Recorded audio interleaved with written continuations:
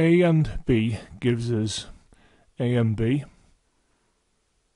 which I'll put in brackets, and then we have A and C, which is over here, and I'll put that in brackets, and then we OR them together, as you can see there. Now if we take this down here and we have a look closely, we can see there's A in common, so we'll take that outside of the brackets.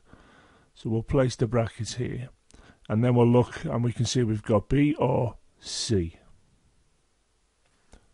Now we're going to have a look at this column here, which means we're going to be ORing together B or C. And if we look at the first entry, we can see that's a 0. If we look at this one, we can see that's a 0.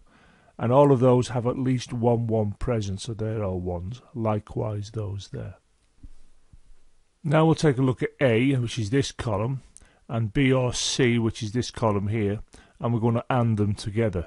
So if we take each one in turn, we can see I'm writing down what the inputs give in the last column.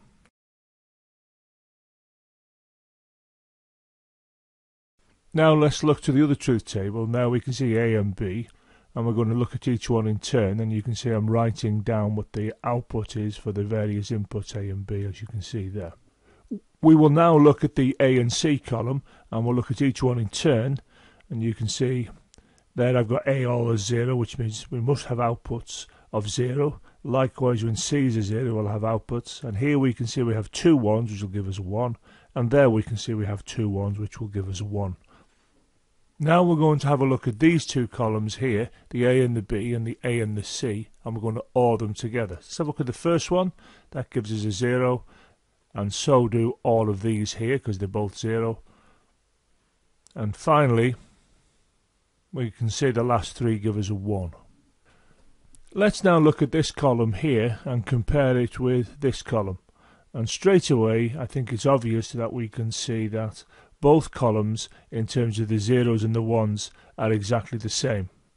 Consequently, we can write out the column headers up here, as you can see. I wrote out the first one, and here's the second column heading.